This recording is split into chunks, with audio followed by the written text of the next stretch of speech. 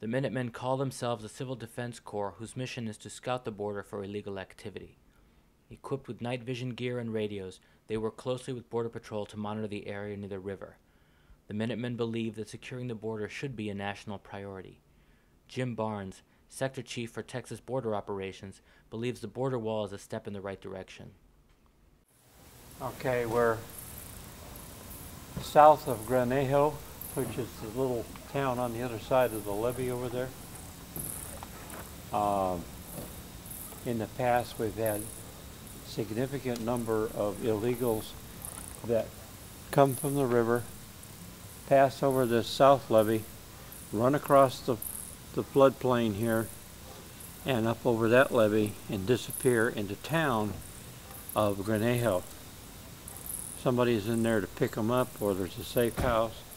But once they get in there, the Border Patrol cannot knock on a door or go in a residence.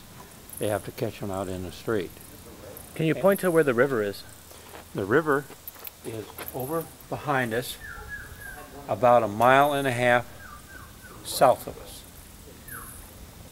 The border wall will be built just this side of the levee and become part of the floodway.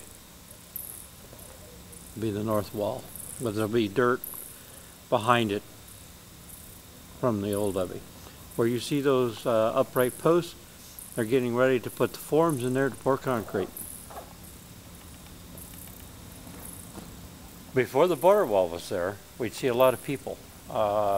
We've seen less this trip or this monthly watch, but we're still seeing some.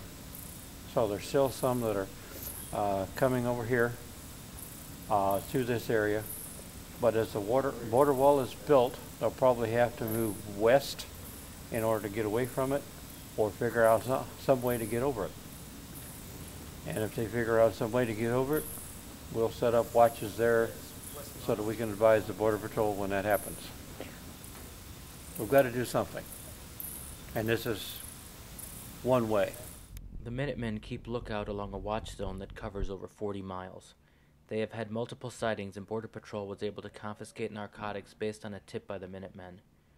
Until the border wall is complete, the Minutemen will continue with their border watch in this area.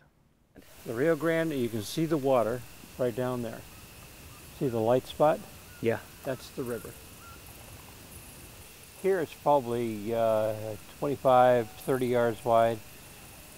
We usually see just people that are coming over. 1 mile down or upstream, it's more of a drug crossing point.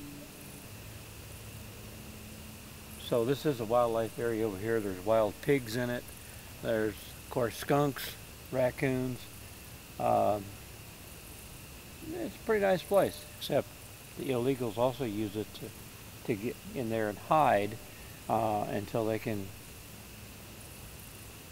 get across the levees and onto the main highway or into the town of Granejo. There are ways for a citizen of Mexico or Venezuela or Ecuador or Peru to become a worker in the United States. There's a process to be followed. It starts at the U.S. consulate or the U.S. embassy. It doesn't start on the south shore of the Rio Grande. Do it legally, they are welcome. Do it illegally, they are not welcome.